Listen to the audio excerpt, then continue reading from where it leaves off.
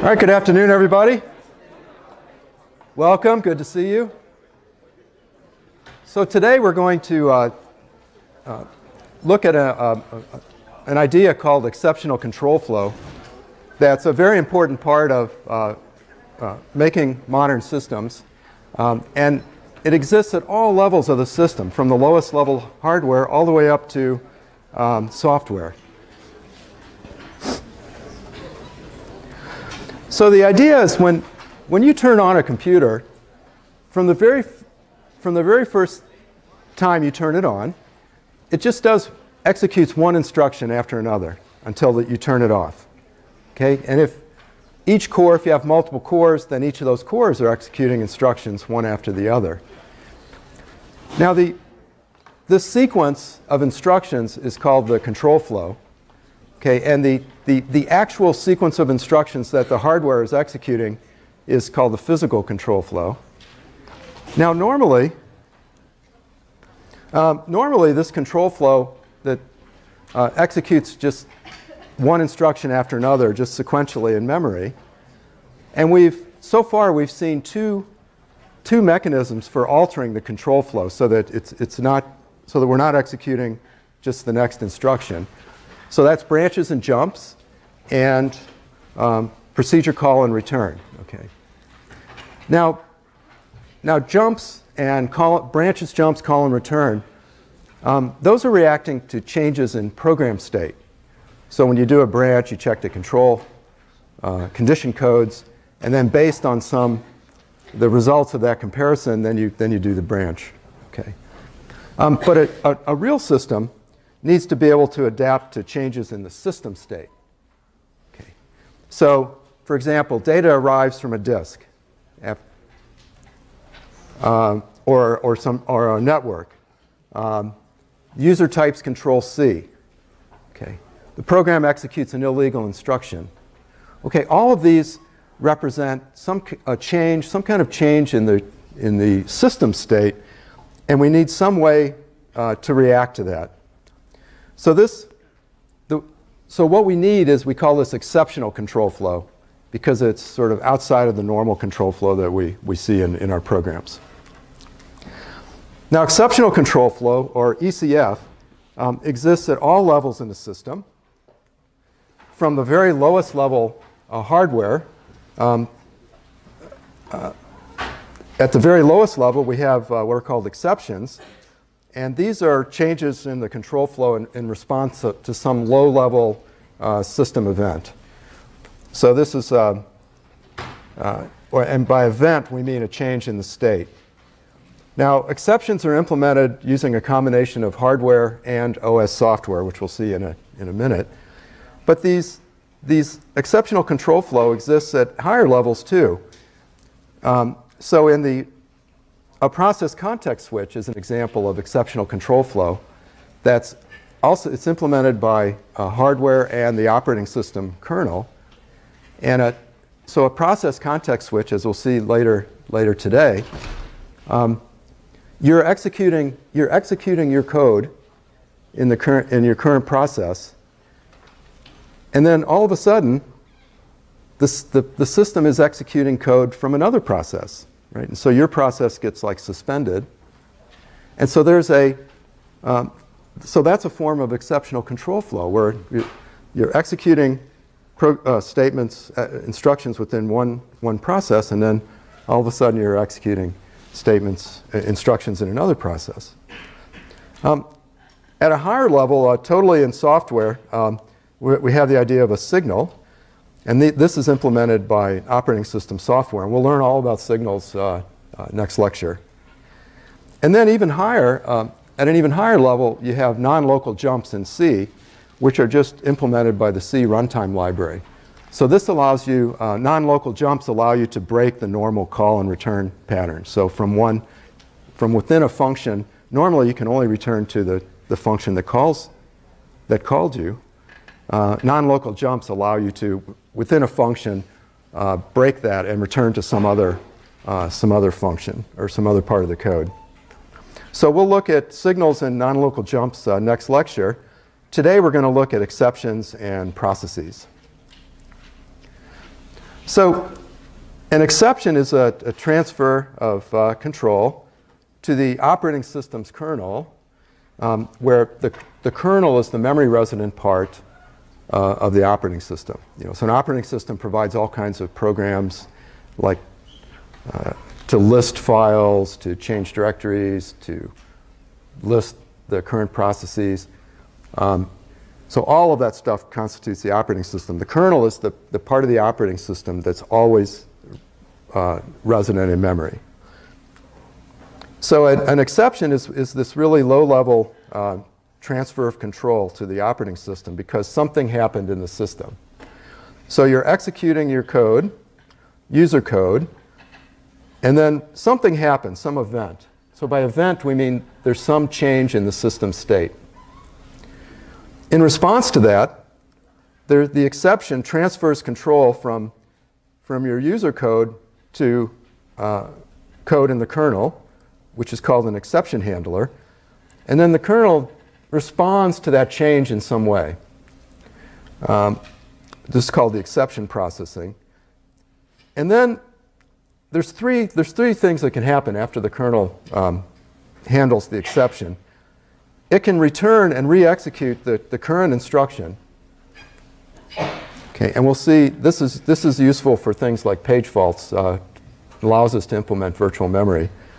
It could return to the next instruction, which I've shown here, or it could abort.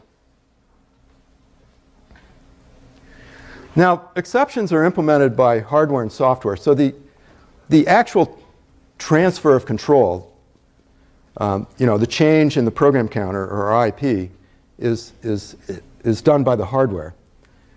But the code that executes as a result of that exception is set up and determined by the operating system kernel. So every type of event has a unique exception number, which serves as an index into a jump table called an exception table. Okay. And so when event K happens, then the hardware uses K as an index into this table and gets the address of the exception handler for that exception. Okay. And so every time that event K happens, that handler K is invoked. Now, there's different kinds of exceptions. We distinguish them as being asynchronous or synchronous. Asynchronous exceptions happen as a result of changes in state that are occurred outside of the processor. So these are called interrupts, and those changes in state are the processor is notified about those changes in state by setting a pin on the processor, an external pin called the interrupt pin.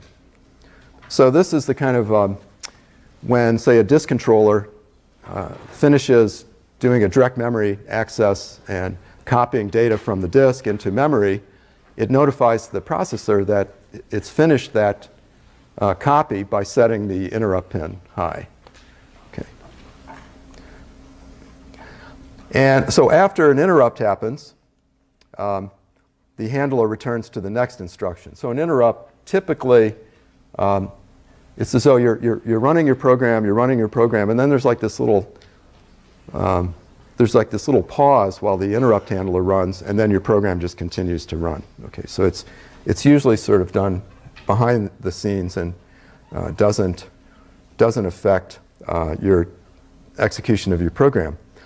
Now, the most common a common example of an interrupt is a timer interrupt. So all systems have a built-in timer that goes off every few milliseconds. And when the timer goes off, it sets the interrupt pin high. And there's a special exception number for timer interrupts. And we need this in order for we need this to allow the kernel to get control of the system again. Otherwise, a user program could just run forever in an infinite loop, and there'd be no way for the operating system to get control. So every few milliseconds, this timer goes off. That causes a an exception into the kernel, and then the kernel can, as we see, the kernel can decide what to do. Maybe schedule a new process or let the current process run. And then an I/O interrupt from an external device is also a common example. Now the other class of exceptions are synchronous exceptions, and there are three classes of those. One class is called a trap. A trap is a intentional exception. So this is an exception that's caused intentionally by the program. And the most common form of a trap is a system call. So, you know, the operating system kernel provides all kinds of services to a program, but your program doesn't have direct access. Your program can't call functions in the kernel. It can't access data directly in the kernel because that memory is protected and unavailable to user programs. So what the kernel does is it provides an interface that allows programs to make requests, to effectively call functions within the kernel and to make requests for various services. And this interface is called a system call. Okay, so a program makes a system call and requests various functions from the kernel. The kernel provides those, sort of reacts to that request, and then returns control back to the function, or the calling program. So you can think of a system call as kind of, it looks like a function call, but it's really transferring control into the kernel. Okay, then there's, so traps are intentional. Faults are unintentional, but may be recoverable. Okay, so things like page faults,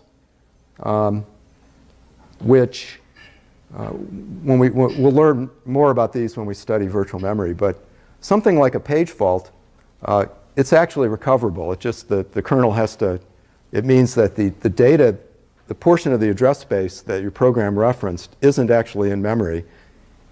It needs to be copied from disk where it's stored into memory, and then the instruction that caused the fault is just restarted, and then it works. The memory is there, and then the instruction works properly.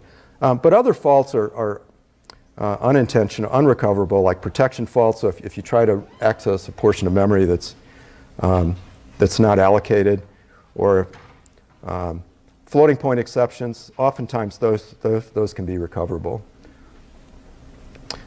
So in either case, when there's a fault, it either re-executes the current instruction or it aborts. And then there's unintentional and unrecoverable exceptions, which are called aborts, and those always abort. So if you execute an illegal instruction, if there's a problem with your memory and it's corrupted, or if there's some problem with the machine, those create aborts that always that are unrecoverable and never return back to the program. Now, system calls, there's many different kinds of system calls, and they all have their own unique number, which is assigned by Linux. So for example, to read a file, there's a system call called read, which is number 0. Opening a file is system call number 2, and so on. And there's an instruction called syscall, which actually performs the system call. Now, you usually don't use the syscall instruction directly in your program. Linux wraps those in system-level functions, which actually call it for you. But it's interesting to see how it actually works. So suppose you want to open a file. You call the system-level function called open with a file name and some options, say read only, write only. And so the syscall instruction takes the syscall number is in RAX, and then other arguments are in RDI, RSI, RDX, R10, R8, and R9. So you can see if we look in the open function, calls the __open function which actually invokes the syscall. So if you look at that code, you see it moves the 2, which is the syscall number for read, into EAX, and then it does the syscall. And then the syscall returns its status in RAX. If it's a negative number, then that means some error occurred. Okay, if it's a positive number, then that means that no error occurred. So in this case, in the open, it's returning a file descriptor, a small integer called a file descriptor, which then you can use in subsequent calls to read and write. And then you can see the code is checking for this negative return value, and there's a whole series of these compares.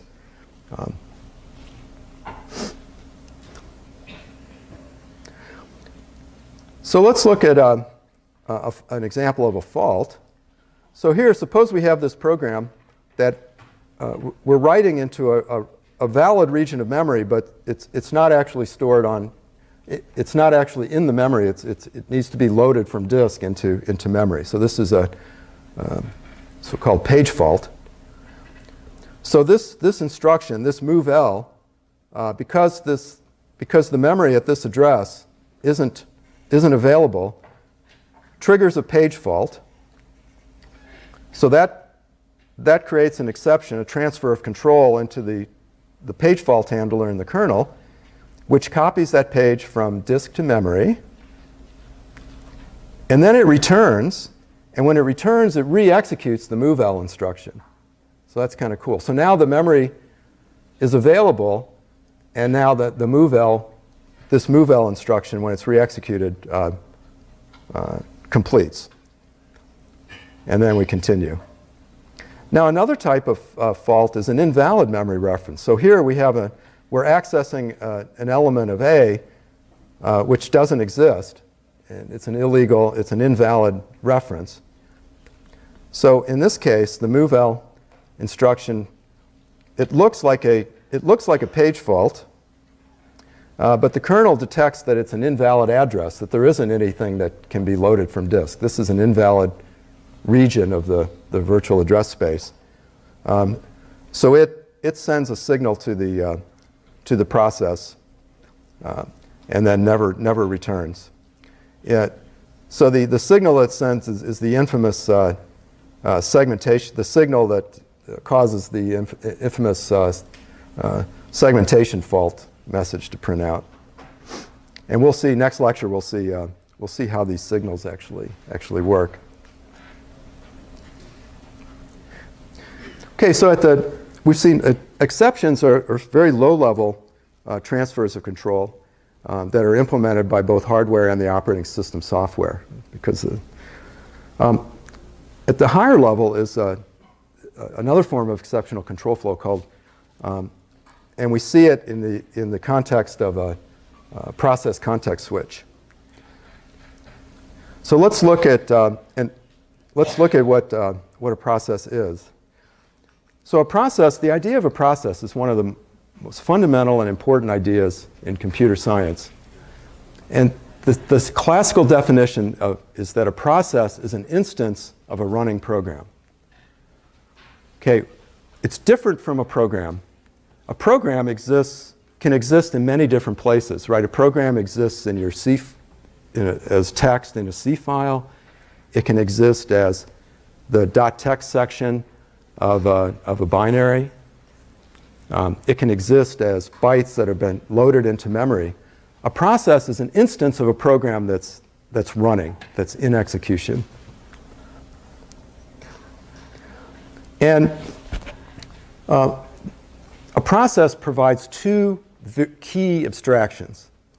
Okay, the first abstraction is that it gives you the illusion that you have exclusive access to the CPU and the registers. Okay, so when you're running your program in a process, you never have to worry about any other programs modifying your registers, and you can't even tell that there's even other processes running on the system, right? It looks, except for occasional delays, like an instruction that just takes a little longer to run, except for that, it looks like you have unique, exclusive use of the processor and its registers. The other abstraction that it provides is the illusion that you have your own address space. Okay, so you have, and this is provided by a mechanism called virtual memory. So each running program has its own code, data, heap, stack, and you never see the code, and you never see the memory that's being used by other processes. Okay, so it looks, for all intents and purposes, a process gives you this illusion that you have access to the exclusive access to all the memory and the processor. Now the system runs many of these processes simultaneously. Even on a system with a single core, many of these multiple processes are actually running at the same time, concurrently. And you can see this if you look at this. Here I ran top on my Mac, and you can see it's running 123 total processes, 5 of which are actually running. And each one of these processes has its own unique process ID. This is integer.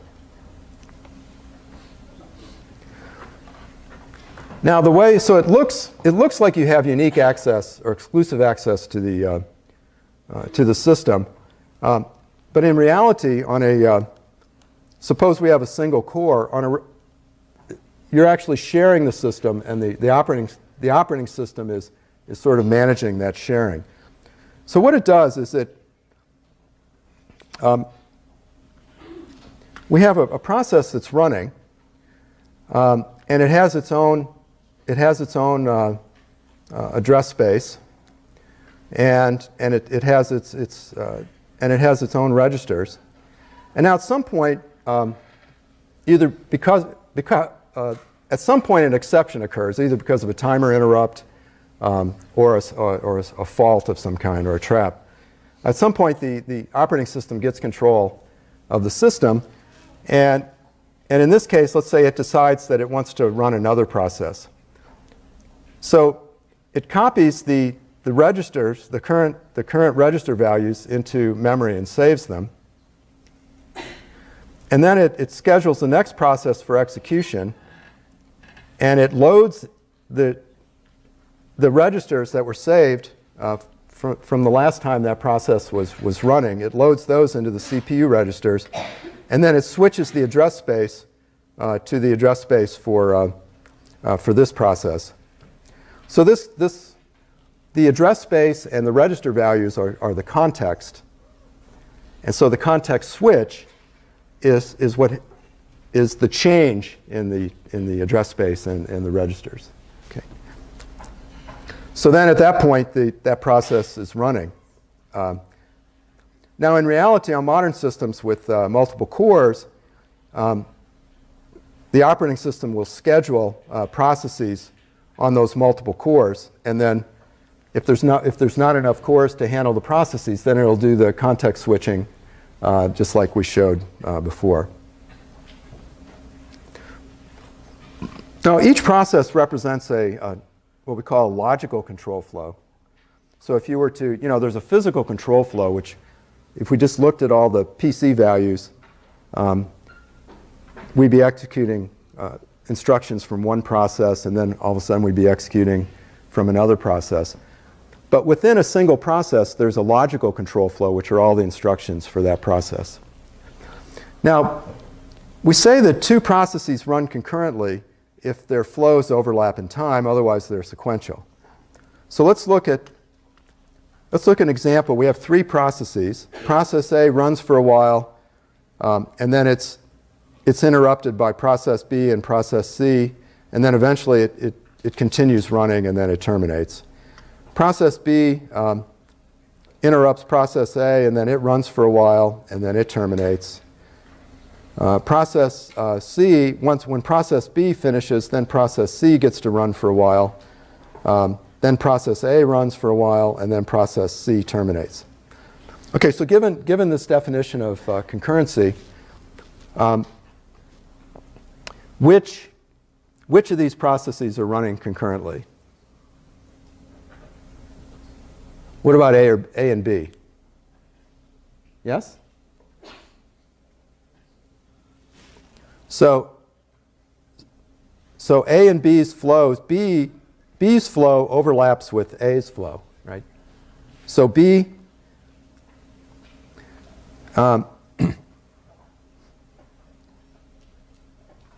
B starts and finish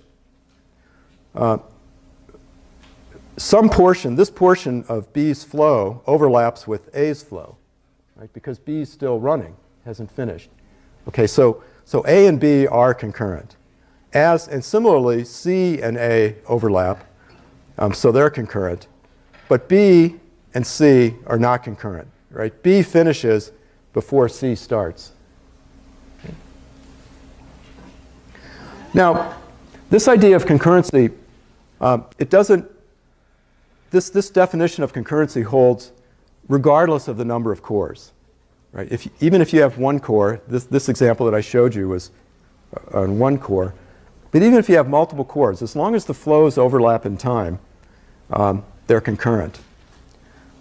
But we can think of these, no matter what, we can think of these as running in parallel with each other, at least from the point of view of these individual processes.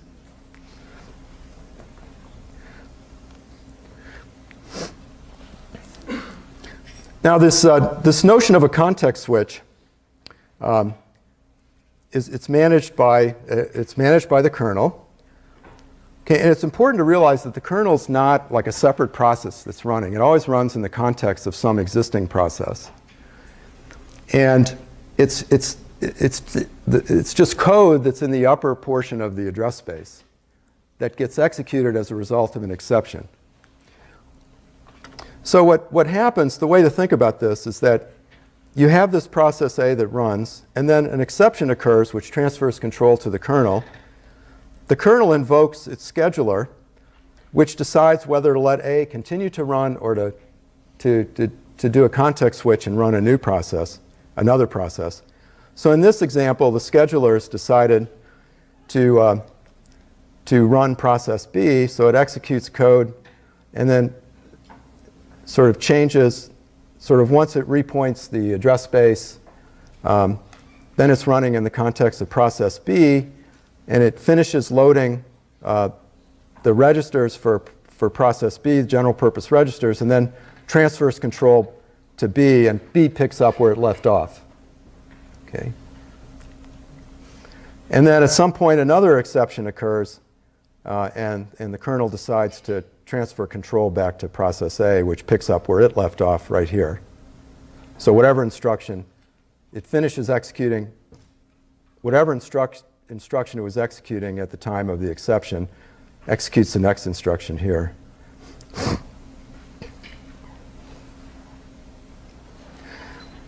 Now, Linux provides a number of functions that you can call from a user program to manipulate processes. And this act of manipulating processes we refer to as process control. Now, all of these functions, most of these functions invoke system, make system calls, but they're wrapped in higher levels, what we call system level functions that are the things you actually call from your user program. Now, Linux system level functions will typically return a -1 if there's an error. And then they'll set a global variable called error_no to indicate the reason. So there's a hard and fast rule when you're invoking system level functions. You must check the return values from those functions. You should, and this you'll get into huge trouble if you neglect to check the return values.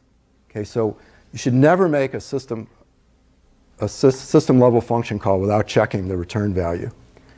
And the only exception, there's some functions that return void, such as exit or free, don't return anything. So the typical way you would do this is like the fork call, which we use to create processes, returns the process ID of of the process that it created, which is always positive. If there's an error, it returns -1. So we check for the return value to be less than 0, and then we deal with that error somehow. Okay. In this case, we're just printing a message and exiting. Now this gets, although it's essential to do this, it gets sort of, from my point of view, where I'm trying to present code to you, it gets really messy. It takes up a lot of space. Yes? Why are you returning here with 0 instead of 1? Isn't this like an error? I'm checking that it's less than 0. No, I mean when you exit, you're returning with like a 0. Oh yeah, that should be, normally the convention is to return non-zero. So you're right. It's not a hard and fast rule, but that's typically the convention. So yes, it should be exit 1. So what we'll do to simplify this in the code that we present to you and in the code that we present to you in the book, we'll define error reporting functions.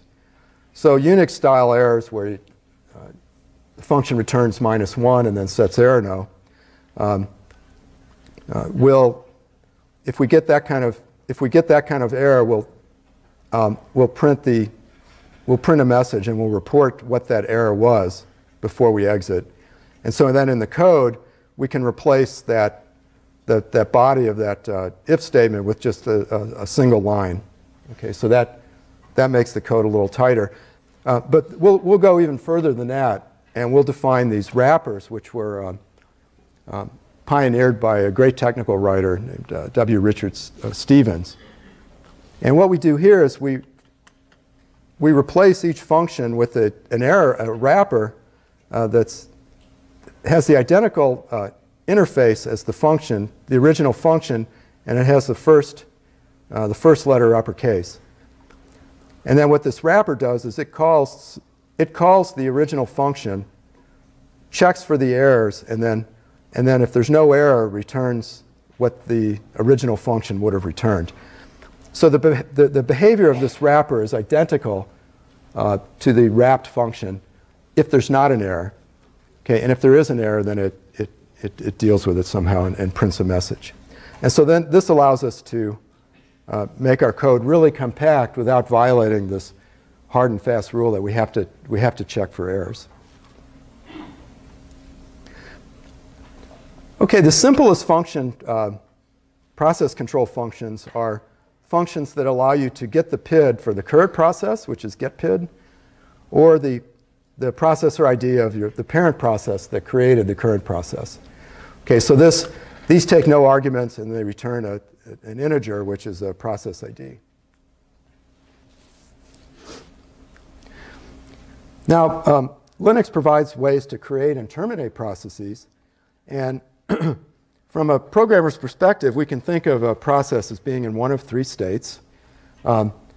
Running, so in this case, the process is actually running and execute instructions, or it can be scheduled. Maybe it's not running, but it can be scheduled at a later time. Right? And it's waiting to be scheduled. It can be stopped, which means that execution is suspended and won't be scheduled until further notice. So we'll see how this works when we study signals in the next lecture. But usually a process is stopped because it receives a certain kind of signal, and then the process becomes stopped and it won't be executed. It won't be scheduled until you explicitly tell it to be scheduled. Or a process can be terminated, which means it's stopped permanently. Okay, so it'll never be scheduled again. It's done. Now, a process can be terminated for one of 3 reasons. So one, it receives a signal whose default action is to terminate it. Or your program returns from the main routine. So you can, if you know the definition for main is int, C main routines always return an int. So you can return from main, and that will terminate eventually it will terminate the process. Or you can explicitly call the exit function. The exit function exits the program with an exit status of its argument. So as you pointed out, the convention is for normal return is to return 0 and then non-zero on error. Or you can, another way to do this is just return an integer value from the main routine, and that will set the exit status. Now exit is kind of unusual, and you'll see this is typical of all these process control functions, that they normally functions you call them once and then they return once. Okay, but exit you call once and then it never returns. Okay, so that's a little unusual. Now a parent process can create a child process by calling the fork function. So fork takes no arguments and it returns an integer. It creates a new child process, and then it returns in both the parent and the child. So this is a little hard to wrap your head around at first. It's called once by the parent, but then it returns in both, it creates a new process, and then it returns in both the parent and the child. And to the child, it returns 0. To the parent, it returns the child's process ID. Okay. The child gets an identical copy of the parent's virtual address space, but separate. Right? They're distinct, but immediately after the fork returns, the address space is identical. So that means that all the variables, all the global variables, the stack, the code, everything is identical in the child. It has exact same values as it does in the parent. The child gets identical copies of the parent's open file descriptors. So the child has access to any open files, including like standard in and standard out that the parent had. And the only difference is that the child gets a different process ID than the parent. So fork is really strange because it's called once, but returns twice, once in the parent and once in the child. So here's an example of this. This is an example program that has a local variable called x on the stack, initialized to 1. And then it calls fork, and fork creates the child and returns returns a value to both the parent and the child. The only way we can distinguish whether we're executing in the parent or the child is to check that return value. Okay, so here if the process ID, if PID is 0, then we're executing in the child. Now remember, the child got exactly the same, has exactly the same memory and code as the parent.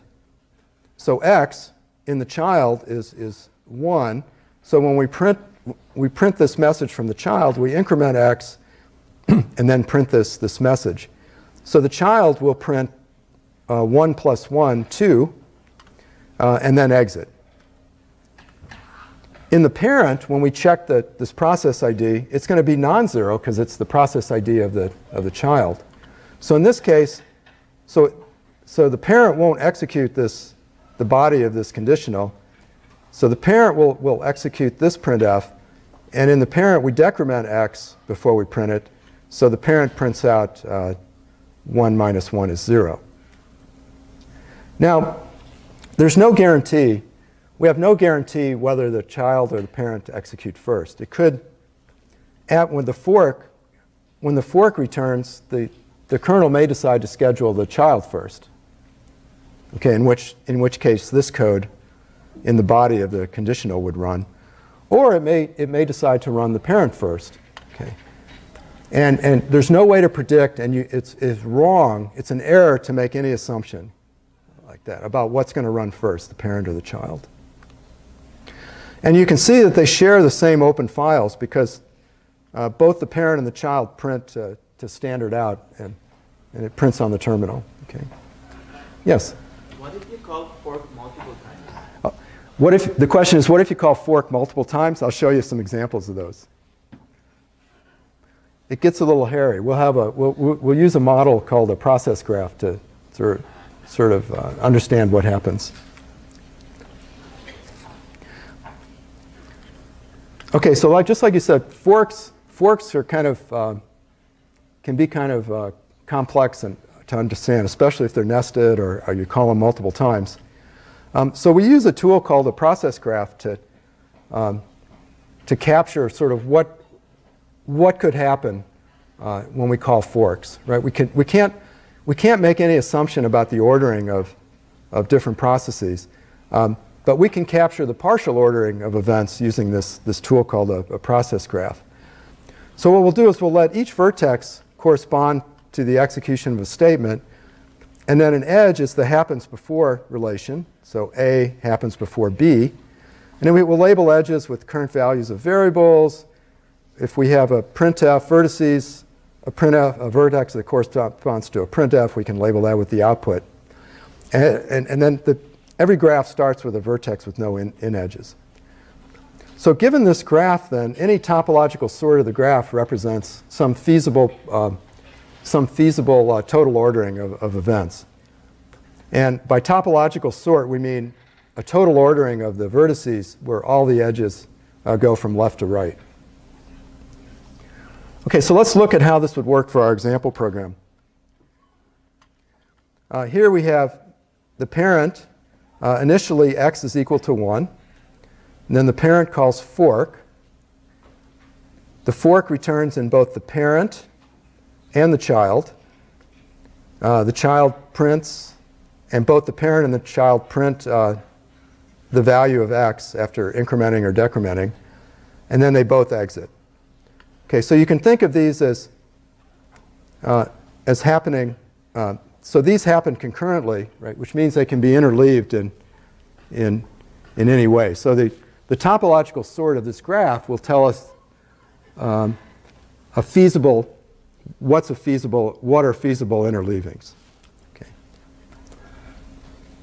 Okay, so if we relabel the graph, just to keep it simple, so if we relabel these edges with just single letters, then this total ordering, A, B, E, C, F, D, represents it's a topological sort and thus a feasible total ordering. So here we have A executing, then B, then E executes in the child, and then at this point the kernel decides to swap out E, swap out the child, and now let the parent run. So the parent picks up and executes C, and then it gets rescheduled. Then the child gets scheduled and executes F, and then the parent runs and finally finishes. Right. So this is very unlikely that you'd only execute one instruction and then have a context switch, but it's feasible, right? Because because the total ordering is a topological ordering. On the other hand, this is infeasible because F, here in this total ordering, we're executing F before E, and you can see that that just can't happen, right? So the edges on the logical flow represented by this child have to occur in this order: first E and then F, right? Just because F follows E in the code, right? The compiler's not going to.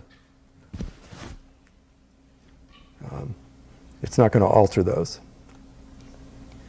Okay, so what happens if we have two consecutive forks? Well, let's draw the process graph will help us understand this. So in the parent, we print L0 and then fork. And that creates a child. And so the fork returns to this printf in both the parent and the child. So both the parent and the child print L1. And then both parent and child execute a fork.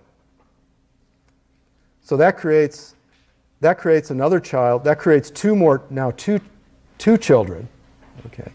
And so that returns to the printf, which says bye. So the result of this, of calling fork twice like this, is that it creates 4 processes. Okay. And if it's confusing, you can always work it out with the process graph like this. Okay. So we can see feasible and infeasible orderings. So this one's feasible, take my word for it. This one is infeasible, and let's see why. So at L0,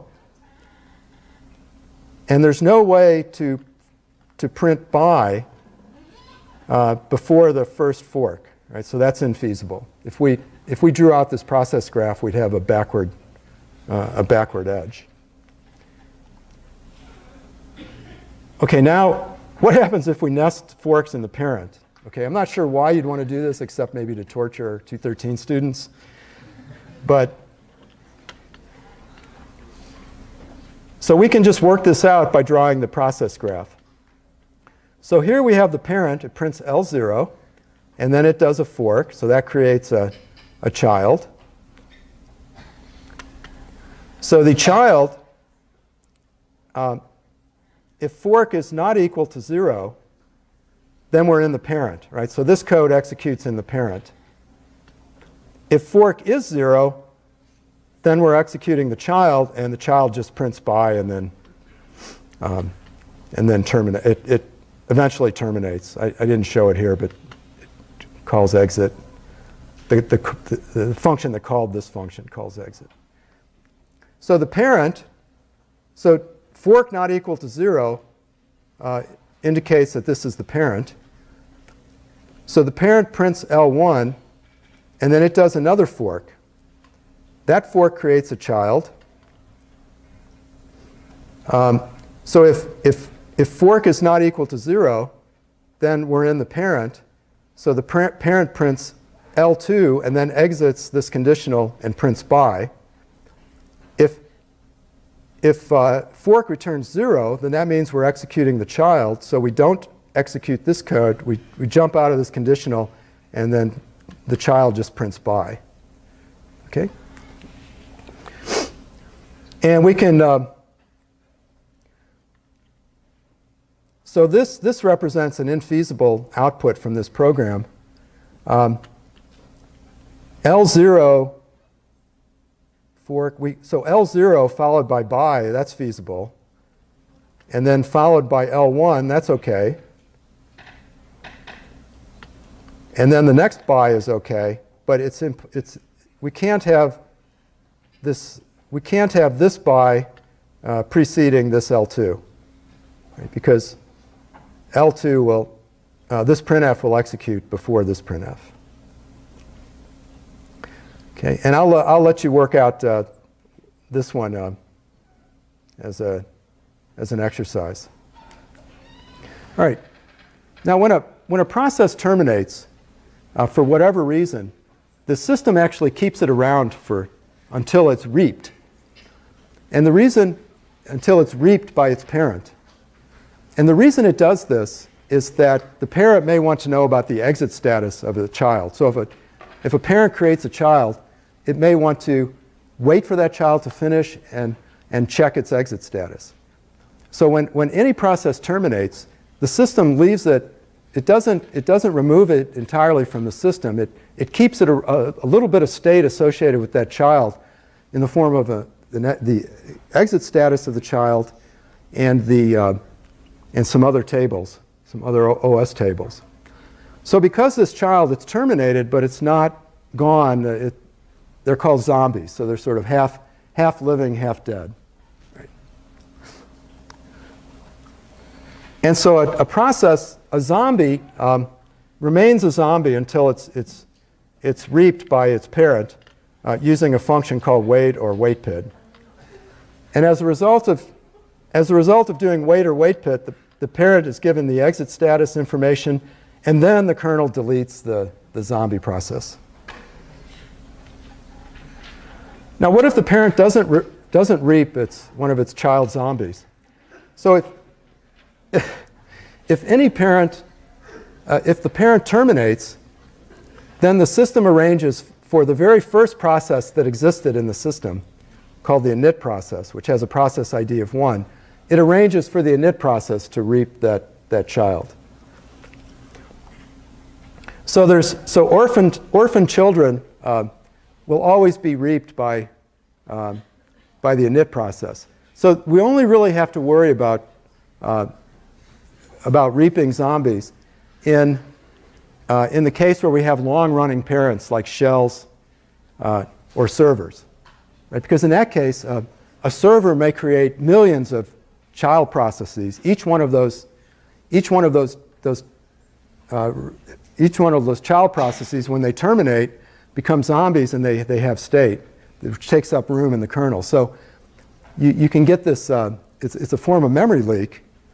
If you don't reap these zombie children, that can eventually fill up the memory space and crash the kernel. Right?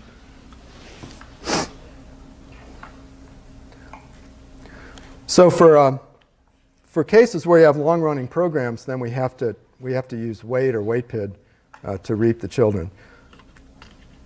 So let's look at an example. First, let's look at an example of this zombie phenomenon. So here we have a function we call fork, and then within the child, we print a message, the process ID of that child, and then we exit the child. Within the parent, we print a message, and then we go into an infinite loop. Okay, so this is a parent that never reaps the child that it created. So if we run this program called forks, you can see it prints these two messages. The parent prints a message, and the child prints a message. And then, and we're running it in the background with this ampersand, okay? Because we're going to, otherwise it's still running, and we wouldn't be able to inspect it. So after we run this program in the background, then we use PS to print the current processes, and we can see that there's two. We can see here the parent, which is process ID 6639, and then the child, which is 6640, and the defunct indicates that it's a zombie. Okay, now if we kill 6639, that's the parent, and then do another PS, you see that the zombie's gone, the child is gone because it's been reaped by the init process 1. Now, what happens if the child doesn't terminate? You might wonder, like, if a parent creates a child, and then the parent, and then the child never terminates, and the parent terminates, then what would happen? Right? You might. So let's look at an example of this and see. So here we're calling fork. We're creating a child. Within the child, we print a message, and then the child goes into an infinite loop. And the parent prints a message and then exits. So if we run this program, you can see that the two messages from parent and child. And then if we look at the processes, we can see that the child is still running.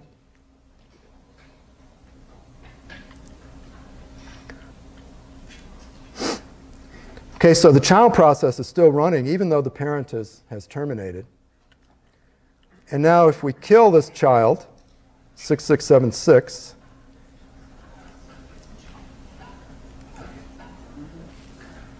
and then if we kill it, then we can see that it's gone, it's no longer in the system. Okay, so that child, when we killed it, that terminated it. It had no parents, so the init process reaped it, and it's no longer a zombie. So the function that we use to synchronize with children and reap them, the simplest one is called wait. And wait, it takes an optional status where you can get the exit status of inspect the exit status of the child. Basically, wait suspends the execution of the process that calls it until one of its children terminates. Okay, and it doesn't specify which one. It just waits until one of the children that it created terminates. And then if this child status is non-null, then the integer that it returns, or the integer that it points to, this is a pointer, the integer that it points to will be set to some value that indicated the reason the child terminated and its exit status. And you can check that using these macros, which your textbook describes in more detail. And I'll let you. So let's look at how this works in a simple example. So here we're calling fork and creating a child which prints a message and then exits. The parent prints a message and then it waits for the child to terminate. And when the child terminates, it prints a message and indicating that the child terminated and then prints by. So if we were to look at the process graph for this, you would see that we would have the fork creates the parent and the child. Both the parent and the child do their printfs. And then the parent waits, it suspends until the child terminates, in this case by calling exit. Okay, so what that means is it's infeasible. So you can say hello from the parent. It's infeasible, though, for this child terminated message, CT, to occur before the by, right? Because the child hasn't yet terminated. So these two messages will never be printed until the child is terminated by calling exit. So is that clear? Yes? And you have an output HP, AC, CT by. So the question is, can you have an output HP? HP, HC, CT by, yes. Yes, because the parent X prints HP, there's a context switch, the child prints HC and then exits, and now the parent will, the wait will return, and then it prints CT by.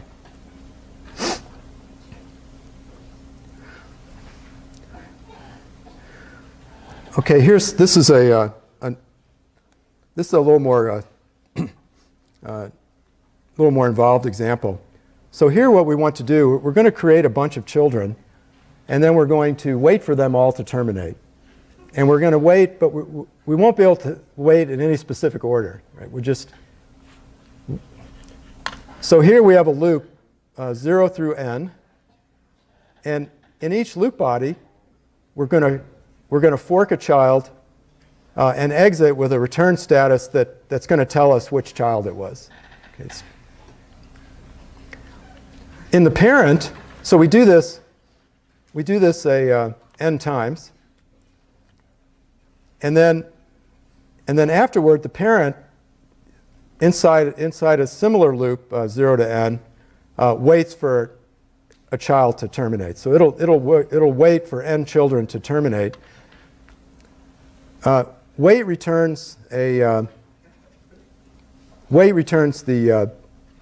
process ID, and then a status, which is in this child status variable. And so we take that variable now, and we can use this wIfExited macro to determine if it terminated normally with an exit by calling exit. And if so, then we can check its exit status using the wExitStatus macro. Otherwise, if wIfExited is false, then that means something the child terminated for some other reason, not because it called exit. Okay, there's we can actually use waitPID, which is similar to wait, but it allows us to wait for a specific process, a specific child, a specific child with a specific process ID to terminate. And I'll let you WaitPit is really involved, and it's described in detail in your textbook, and so you'll need to look there for the details of how that works. Now, another important, so we've learned how to create new processes. But we haven't learned how to, when we call fork, we just create an exact copy of the child is just an exact copy of the parent, running the same code, same program, same variables. Okay, to run a different program inside of a process, we use a function called exec, VE. And exec loads and runs within the current process. It loads and runs the executable file name, which is its first argument. And file name can be either a binary, executable binary, okay, or it can be a script. It can be a text file, a so-called script file that starts, whose first line starts with a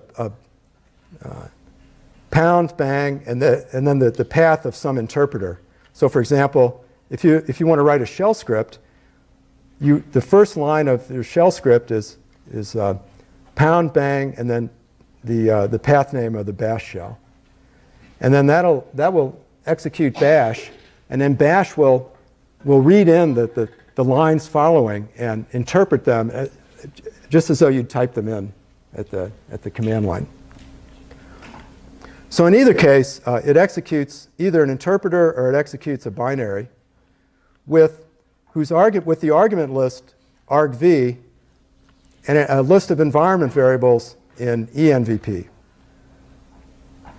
Okay, now by default, the first argument in argv is the name of the file that's being executed. So it's this file name. So what that allows you to do is, in your code, you can check argv0. If you want to print out the name of the file, the name of the program that's executing, you just print out argv0.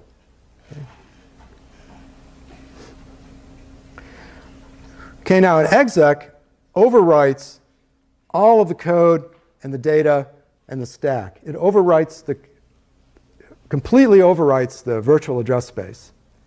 So once you call exec within a process, it blows away the current program. That's it. Okay. However, it retains that it's still the same process. It's just running now a different program. And so it retains the process ID and any open files that you have. So exec is really mind-blowing because it's called once, but it never returns. Except if there's an error. So if this file doesn't exist, for example, then exec will return -1. But otherwise, in normal operation, it never returns. All right, so let's look at the structure of the stack when this new program starts. So after the exec VE finishes its work, it creates a new stack. It loads in new code and data, creates a new empty heap. Okay, everything's new. And the stack that it creates has the following form. Okay, at the bottom, here's the bottom of the stack, and our stack is growing this way. So the first function that executes is a function called libc_start_main. So that has a stack frame. So let's look. This is what I'm showing here is the situation right before the startup code calls main. Okay. So there's the future stack frame for main will be here at the top of this, following the top of the stack. There's some padding, and then the argument list in argv is contained on the stack. So the argv is a list of pointers terminated by the null pointer, and each one of these pointers points up into a string that corresponds to an argument. Okay, so when you run a program, you specify the program name, and then arguments separated by spaces. Okay. And so these arguments, this argv is a list of pointers to those argument strings. And it's pointed to, right as main is called, it's the second argument to main, so it's contained in RSI, the address of this argument list. The number of arguments is contained, is the first argument, argc, and that's contained in RDI by the x86-64 parameter passing convention. Now the environment list is also contained on the stack, and it too consists of a list of pointers, each of which points into a environment string, which is a set of key equal value pairs. Okay. And it's pointed to by the global environment variable environ, and if it's passed in, it's pointed at in EMVP, which is contained in RDX, which is always holds the third argument. Okay, so let's look now how we would use this. So we want to, within our current program, we want to execute the ls command with two arguments, -lt and /user/include. So what this is saying is list the files in /user/include, show the long form of the listing, and sort them in time order from most recently used to least recently used. So the way we do this, if we just called exec_ve, it'd blow away our program. So assuming we want to continue to do work after we execute ls, the standard way to do this is to create a child using fork, and then exec within the child, right? Have the child do the work, and then the child terminates, and the parent maybe will wait for the child, maybe not, right? Just usually it will wait for the child. So within the parent, we fork a child, check that it's 0, and so if it's 0, then we're executing, this code executes within the child. So the child does the exec.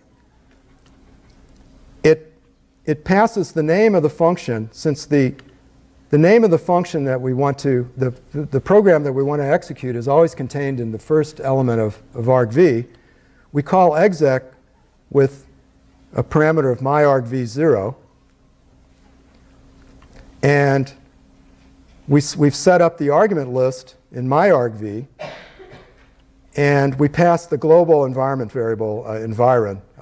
We're just going to use the current list of environment variables that we have in the parent. Okay, and these environment variables are things of the form user equal dro, current working directory. And so if this program in myargv0 doesn't exist, then exec will return -1. So we check for that condition and then exit. Otherwise, it never returns, right? It executes ls. The code for ls, this is the name of a binary. This is /bin/ls is a binary file. That binary file gets loaded into memory. That code gets executed, and it terminates. Okay, so the child, at this point, after the exec, the child is running the ls code, and it's no longer running any of this code. Now this seems, the first time you see this combination of fork and exec, it seems a little odd, doesn't it? Why not just have one command that creates a new process and runs a program in that process? Why separate? Why have these two separate fork and exec? I mean, in fact, Windows does this. Windows has like one command that creates a process and executes it. But it turns out that having a separate function like fork just to create processes is actually really useful. I mean, sometimes you just want to create replicas of your current process. For example, let's say you have a server, and you want to create a concurrent server. You want to create multiple copies of that server, then you just fork a bunch. You have the parent server can fork a bunch of children. So that's useful, and they're just all running the same code. But what this also allows you to do is it allows you to execute code in the child before you call exec. So you may want to set some like some signal. This is especially useful when you're dealing with things like signals. If you want to block certain signals or unblock certain signals, you can do it right here in this gap between the fork and the exec.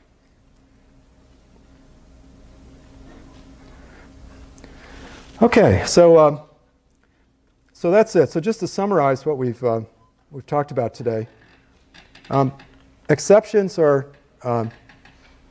in response to events that require some kind of non-standard or exceptional, what we call exceptional control flow. They can be generated internally in the form of interrupts or internally in the form of traps and faults. So at any point in time, a system has multiple processes, only one of which can execute on a single core. So the process execution is interleaved by the kernel. And each process thinks that it has sort of total control of the processor and its address space. There's only one mechanism to spawn processes, that's fork, and it's called once and returns twice. We can terminate our process by calling exit, which is called once and never returns. We reap and wait for processes using wait or waitpid, and we load and run programs using execve, or one of its variants. And this one is called once and normally never returns. Okay, so that's it for today, and we'll see you. Have a good weekend, and we'll see you on Tuesday.